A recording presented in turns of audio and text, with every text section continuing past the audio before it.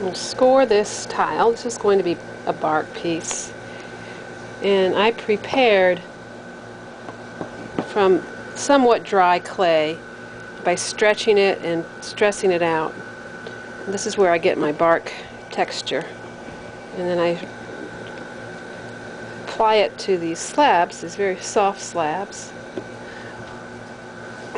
using magic water, or any water really. Just it's really quite easy.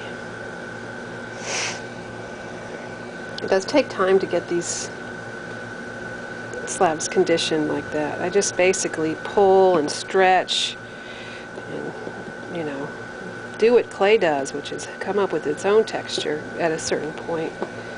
This is a lovely brown clay. It almost fires black. When it's done, it kind of has a very creamy texture.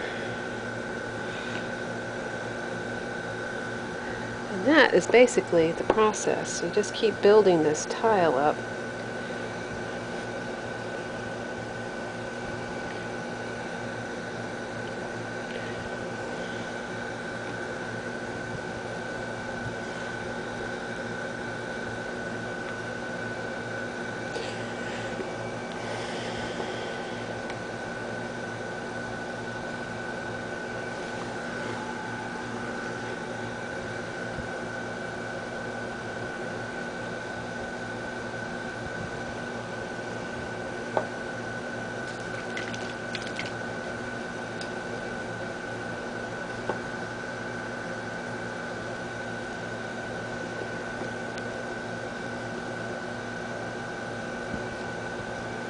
Okay, and then afterwards, when it's done, I kind of bend it a little bit to give it a little bit of depth.